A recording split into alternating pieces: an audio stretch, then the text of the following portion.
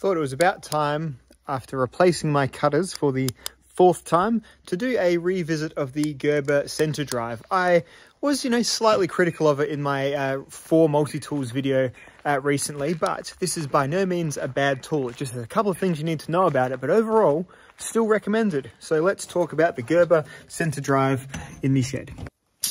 Gerber is a weird company, right? For every good thing that comes out of the Portland factory, like this, the strong arm, right? It's a good knife.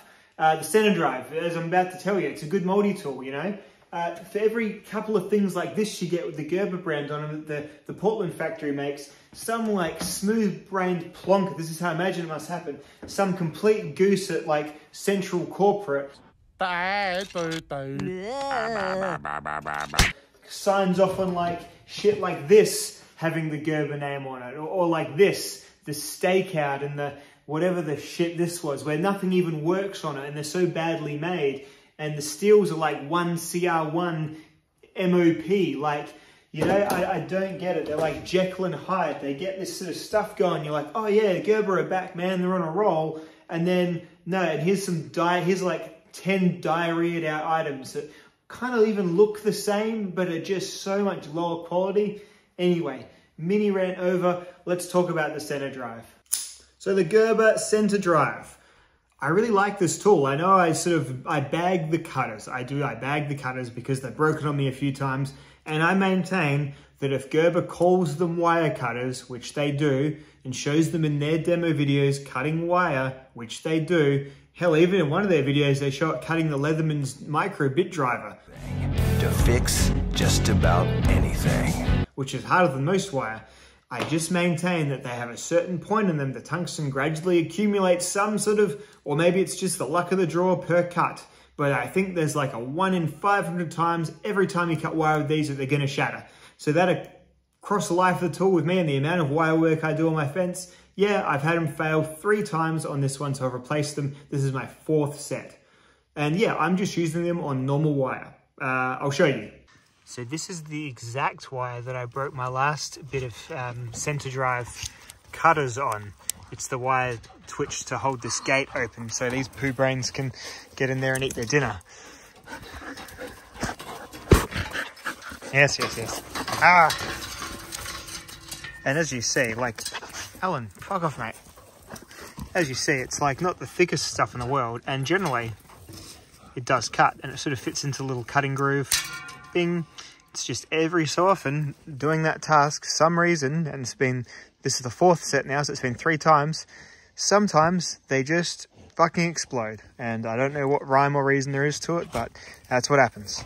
So yeah, that's my main critique of the Center Drive, but the rest of it is a pretty well-designed, pretty cool tool. Let's look at it against some other multi-tools for some size comparison. That's the Gerber Center Drive, and that's the Leatherman Wave. So you see the Wave is a lot more of a neat sort of compact tool with about the same amount of capability as the Center Drive. The Center Drive just has more negative space in it, and it needs that because of this on-rails plier system. That just needs sort of empty areas for them to move through to be able to form the rails at the back of the pliers right on and all that sort of thing. Look, all of these are pretty space efficient though. I mean, people carry pocket knives that are this big routinely. That's a single tool. That's a one piece, that's a 1 tool multi-tool, right? And that's as big as the Center Drive in almost, all 3 dimensions apart from width. Hey, the paramilitary tool, apart from the weight, really forms a pretty similar pocket footprint to the Center Drive. So whilst this is a somewhat bulkier multi-tool, especially when you compare it to like a stalwart like the Wave or the Spirit, it's still very sort of space efficient for the tools that you're getting in here. Let's go down the tools and do a tool review.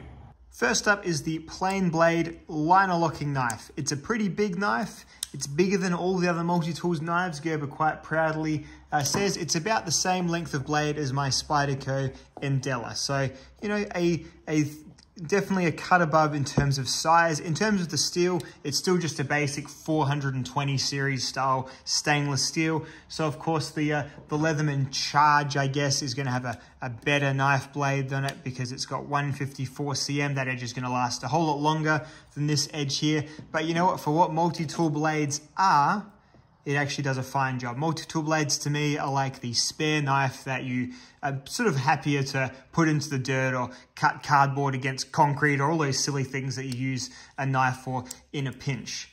Next up is the center axis driver arm, which has a universal bit with a little magnet in there that sort of retains it, so you can sort of use it upside down without it falling out. This is kind of the main trick of the center drive, and yeah, for multi-tool screwdrivers, it's definitely probably the best one. They're right, it does make an easier turn having it come through the center of the tool. SOG does a pretty decent one. You can use this side bit driver here. The SOG has slightly more cumbersome tool selection. It'll sort of clump out. This one's got a exchangeable bit too, which sort of goes onto a series of bits that come in the sheath. Probably the second best. I think I ruled it second best in my comparison multi-tool video, but the Gerber's really is the best. You can get all of your bits from like your well, I've got this kit here from DeWalt, and all these bits here, these impact bits will fit it. There's a lot of versatility in the center drive's bit set and bit driver. So I do really appreciate that, and it locks as well, so it won't sort of wonk shut on you. The other external tool is obviously the flip openable pliers.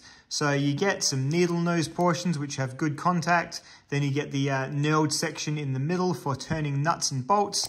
And then of course you do get your hellish, devilish tungsten carbide cutters, which I've said enough about. And you know what, to be honest, if all you're cutting with them is like super thin electrical wire, then hey, use with confidence. All I say is my example, my fencing wire, 3 of them have busted and I'm on my 4th. And goodness me, I won't go on about it anymore because I'm feeling like a broken record. Moving inside the handle there. So you've got the file. Do you ever use the file on your multi-tool? This one at first when you get it doesn't feel so good, but I've soaked this one a few times in vinegar and in WD-40, and eventually it sort of thins out this oxide coating on it. When you first get it, you'll rub your finger against it and it will come off a bit black, but eventually that stuff does wear off, and you get a pretty decent little file. You can file like, nail heads down. If you've got the Lizards Aquarium thing, had some nails on a little ramp that I made for them, and I filed them down with this file, and it did just fine. So when I'm looking for a use for the file, it's there, but generally speaking, the multi-tool file is always something I'd probably just as rather be without. Exchange it with a pair of scissors or with a saw or something like that. All these tools do, of course, lock using this sliding lock there. So that is nice. Moving on from there, we're going to get out the awl. So you see the awl there, little spiky awl. That is a pretty vicious little awl, and that definitely punches holes in anything I've ever needed to punch a hole in with it. It's still very sharp. It doesn't really have, it's got a slight kind of blade on the edge there. It's fine at everything else, but just for making piercing holes, absolutely great.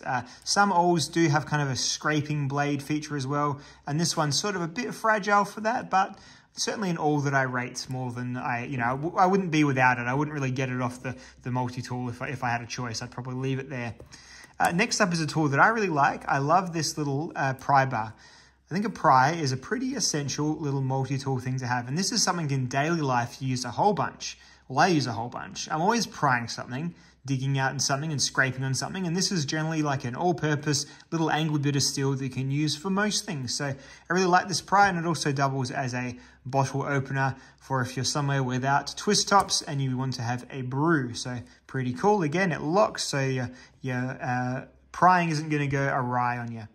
And then lastly is a serrated edged blade. So there we are, pull it up from the nail nick there.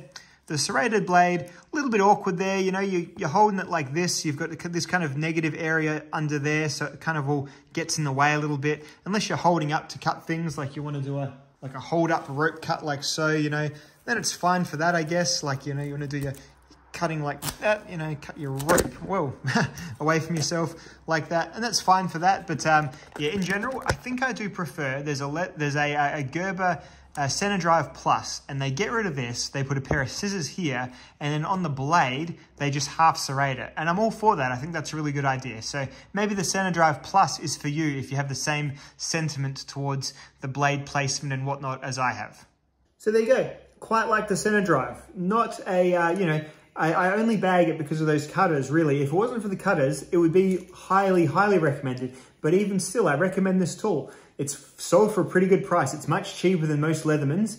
For the equivalent Leatherman, which I would probably argue would be either the Wave or maybe the one-handed tool, although I think that's off the market now, you're going to pay a whole lot more than for the Center Drive. So the one-handed tool has a similar plier style, but that has really short, stumpy tools on it. The Wave has about a comparable tool set, I suppose. You're going to pay a lot more for those, and they're both sort of US made. I think this is still a really kind of clever buy. And it's pretty well designed, pretty well laid out. Look, I had some comments in my other video about how multi-tools are dumb and they're for people who can't be bothered or don't know how to use proper tools. And I mean, apart from the air of like high horsiness and the general chodiness of the comment, I kind of get the sentiment. I understand that, yeah, a multi-tool is never going to be as good as a pair of pliers or as a screwdriver or as a fixed blade or a pocket knife even. The steels and the materials and the construction aren't going to be as good, and it's always a compromise, but very small amount of real estate, probably even in your pocket, to fit all those things. Unless you're going to be one of those guys who carries around a pair of Knipex pliers and a little bum bag with a bit driver kit in it. Like, I mean, maybe you are that guy who actually uses the Knipex he carries for things apart from Instagramming that you carry Knipex pliers. Side tangent maybe to be had. Unless you're that guy that literally does carry a mini toolbox around on you, a multi-tool is about the best way of having like a half decent tool set on you for unplanned needs, for like mobile needs. Like I'll use them in my garden all the time because my other alternative is lugging around my Yeti box full of tools, which I mean, I will do if I'm spending a full day or I'm spending even a full couple of hours. But if I go for a walk around, pat the dogs, see the chickens and see a few things that they're doing on the way, multi-tool all the way, my friends, all the way. So whilst they'll never replace those tools, they'll certainly substitute for them in a pinch. And by being like overtly against that fact, I really feel like you might be missing out. I think a lot of people have been let down by multi-tools in the past. Most people's first multi-tool experience is like a Wave imitation from like a big box store that says like, you know, like a brand like, you know, DeWalt or King Chrome on the side of it, and it does suck, and it's got a you know, the ones they've got like a visible spring between here in the middle, and they're just pieces of shit. And I think that often puts people off. But there really is something to the dedicated knife or multi-tool company's multi-tools, and the Gerber Center Drive is a really decent way to start. And I think it's the best Gerber multi-tool. I like it more than the MP600. The only things I knock about it, apart from the aforementioned cutters, are that I don't love having to open up the tool and dig out these handled tools here. I would like for them to just open out from here some way, but you can't have everything, and that's also the mantra of the multi-tool. They can do most things, but you can't have everything, and that's capable. It's capable, but it's not going to be, you know, exquisite for doing all your jobs. So anyway, Gerber Center Drive. I would definitely give this thing about a 7 out of 10, which is above average. It's definitely good. It's in the good to great zone for sure. I mean, the Leatherman Wave, that's probably a 9 out of 10, you know. I don't think any multi-tool is ever going to be a 10 unless you let me build and design it myself and let me put Magna Cut in the blade steel and let me put like, you know, universal bits in the drivers, and then the multi-tool is probably going to be this big, so it's not going to be a 10 for hugeness reasons. Anyway, talk all day. Talk till the cows come home at multi-tools. I feel like the video is probably long enough. Hope you've enjoyed the revisit of the Gerber Center Drive, and I'll see you all in the next film. Goodbye.